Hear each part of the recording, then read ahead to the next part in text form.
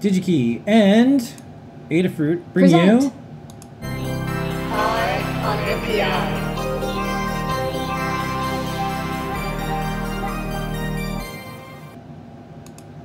It's Eye on NPI time. That's right. I got my This eye week. on this NPI. Renesas, which I hope I'm saying correctly. It's a cool company that makes all sorts of microcontrollers, microelectronics. I believe it's Japanese. And they make some neat things. And this week, we're going to be talking about a very NPI. It's like a whole, the concept of it is even an NPI, which is MRAM. Dun, dun, dun, dun. The M30XX series of MRAM. And I think what I'm going to do by talking about this MRAM is explaining why you need MRAM in general, why you need any kind of memory, and why this memory is different. So there's going to be a little bit of a long story. Okay. But while you're listening, go check out the DigiKey page for the M3000 series MRAM, and they have all these specs and data sheets and documents, and looks like IDT, which is I think a subsidiary or merged with the Renesas, in integrated data technologies. They have the coolest logo. I've always thought so since like college. Their logo is the best. Okay, high praise. All right. So you're gonna tell a story. I'm gonna tell a story. So let's go. Yeah, there. So this is just the data sheet of a totally different Renesas chip, the RX V3. It's a 32-bit CPU. It looks like it's an ARM core. It's got M4. It's got DSP instructions. And on the left, you see memory. And there's a couple different kinds of memory. There's program flash, and there's SRAM. And those are the two. And then there's kind of different kinds of SRAM with ECC, and there's standby. But basically, you've got flash and SRAM. And when you have a microcontroller, those are the two kinds of memories you get. You get program flash, which is where you store your code, and that's kind of like written only once in a while. Usually you like write it when you bootload it, or you write it when you program it. And then the SRAM is where you put your like working memory, like while you're working on files or parsing data. That's where you put your variables, your heap or stack variables, while you're working on them. So it's kind of like your workspace, whereas the flash is like your instruction or storage space. So historically, this is what chips used to look like. The flash memory inside, they would have SRAM. They wouldn't have very much. And the thing about SRAM is you can write and read it basically in one instruction, maybe two instructions, but you can write it very, very quickly. SRAM, you write it, you read it, and it's like nearly instant. It's very optimized. You don't have a ton of it, usually have a couple kilobytes, but again, it's super speedy, and you can read and write any location you want at any time, which is another really cool benefit. So chips would have some SRAM, and they'd also have some registers, but for the CPU working, and then this is what the chip would look like, and there would be EEPROM. It's UV erasable programmable read-only memory. And to erase it, you'd have to actually put it under a UV light. So this was clear. You could see the chip. There's like a crystal quartz window, because you'd literally put it under a UV bulb for like 5 to 10 minutes, and it would erase it. So then you could write it again with your new program. And erasing would take like 5 to 10 minutes. So it's like you really have to think about your code. And then flash memory got invented, which is what's used in this chip. So you don't see EEPROM chips really anymore, because people came up with a way of doing flash memory, which is basically you got the EEPROM, but you don't need a UV lamp. It does it on its own. It erases itself and it programs itself. However, there's still one downside. With flash memory, even though you can read it very fast, writing it is very slow, and erasing it is very slow. And so if you need something that's like, well, like SRAM, for example, you can put stuff in it, but when you turn off the power, it goes away, whereas flash, it stays, so it's like non-volatile. So if you have a microcontroller program or project and you want to do some data logging, for example, you want to store data from a sensor or a GPS, you have to you can't keep it in the SRAM, because when you turn it off, the data is gone. And you can't store it in the program flash, because it's where your program data is, and it's kind of bad taste to stick data log memory in the program memory. So what you do is, for example, you get an external SD card, right? An SD card or a trans flash card or a micro SD card, as seen here on this data logger. These are the same things you use in your phone, your game station, your GPS, what have you. they hold gigabytes of memory, and inside is a flash chip and a controller. And you can store like a ton of data, but again, it's not very fast to write. Well, one thing that people notice is that when you write to these cards, you have to write them in blocks of like 512 bytes. And it can be 250 milliseconds up to as each block is erased. The microcontroller has to erase that flash as a block and then write it. And so if you're trying to stream fast data logging, an SD card actually sometimes won't be able to do the job very well. Oftentimes you have to do caching where you have the memory, you have the data stored in SRAM, and then when you get to a full block, then you write it with DMA and in the background. But it gets like very complicated very quickly, and it's very easy to lose memory, lose your data if the memory gets unplugged or if it gets turned off in between this caching state. The other option you have is to use onboard SPI Flash, and we do that actually on our Feather boards when we use CircuitPython, because we have a little disk drive. It's only 2 megabytes of SPI Flash.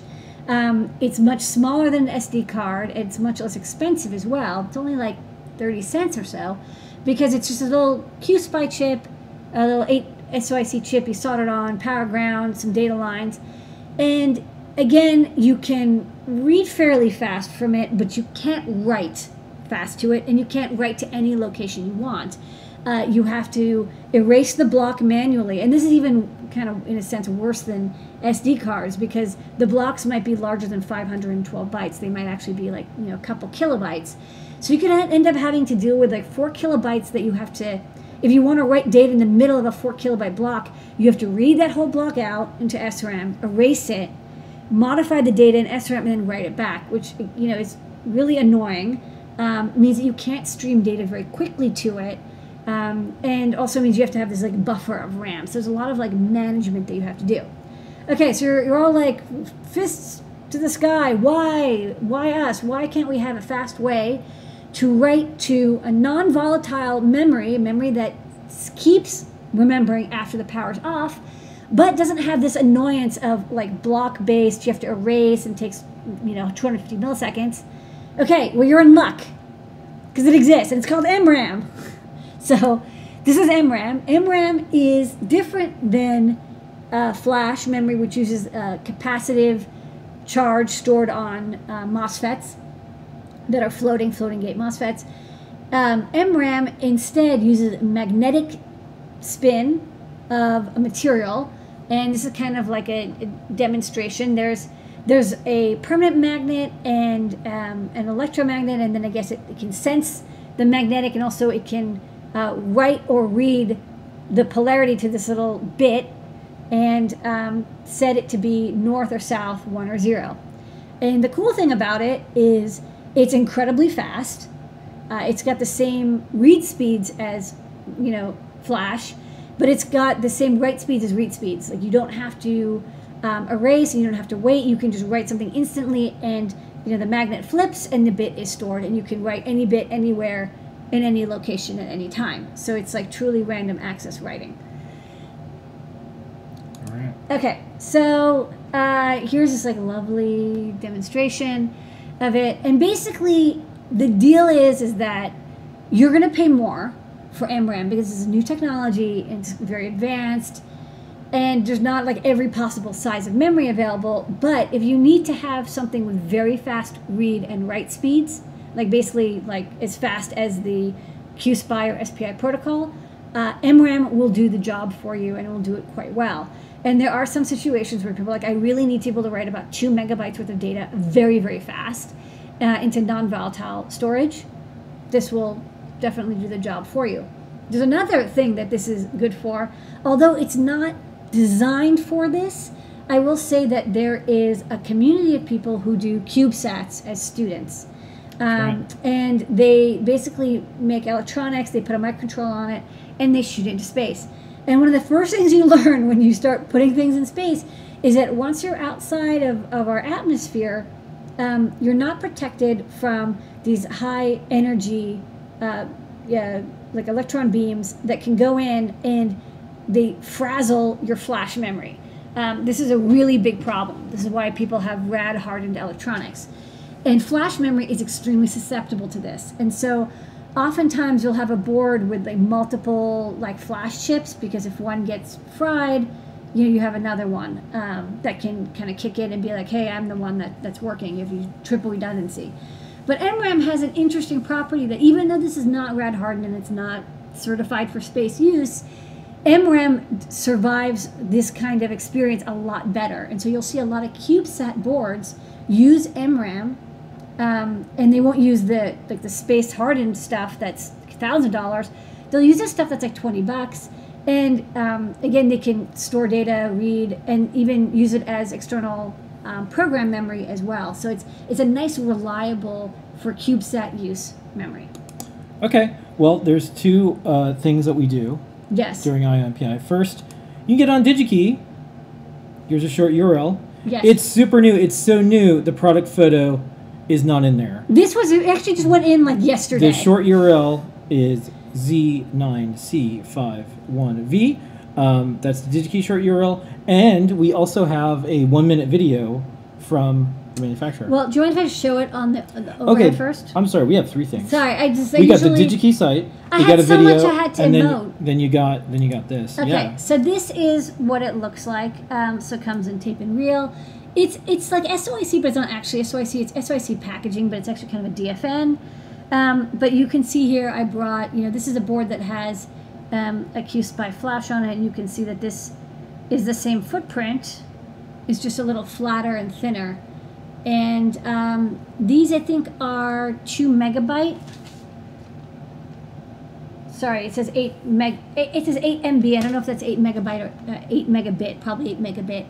So 1 megabyte of data. Watch out for that. RAM is often specified in bits, not bytes, so you have to divide by 8 to get kilobytes and megabytes. But yeah, I mean, it's like amazingly small and thin. And I think that especially for people doing CubeSat or high altitude ballooning, I think this could be a really nice, low cost, easy to use chip with a ton of storage available on it. You can even store little images. 1 megabyte is quite a bit of storage data. Yeah, and in Discord, Scott's talking about the different boards that CircuitPython have because of the SAT folks. Yep. Max Holliday was the one who did that from Stanford. That's right. And we had him on the show not too long ago. And he was the one who pointed out oh yeah, MRAM, one of the things that he wanted to do was the SAMD51 chip that we have CircuitPython support for can boot from an external QSPI flash memory. Yeah. And so he's like, oh, this could be really good because one of our problems is the flash memory gets corrupted. And so if we could have the program in this, non-susceptible memory, and it would run from that. I was like, yeah, I think you can absolutely do that. We're going to show this video, and one thing I want to say is this is what engineers want. This is the most advanced stuff, cutting edge, shown to you live, talking about it, real examples. This is what INMPI is about. This how do you find yourself? How do you know about this? This is the segment. This is why we really like doing this every week. It's just neat because it's like I didn't even know that. I literally I saw this on digikey.com/news. I was like, what is MRAM? I've never heard of it. I kind of guessed it was magnetic, but I was like, that's cool. What? How does it work? What does it do? So I looked into it. And there's actually some thoughts that SSDs are going to move to MRAM because, again, of that write delay problem that is unavoidable in Flash, and you don't have an MRAM. So in long term, not anytime soon, but maybe. Look, long term we have to go to space anyways, so we may as well do. We'll this. probably all have MRAM disk drives. Yeah. We actually go back to magnetic, right? We went from magnetic to Flash, and now we're going back to magnetic. We're going back to mainframe, sort of. So okay. All right, this video. So we'll play this video, and then that'll be on NPI.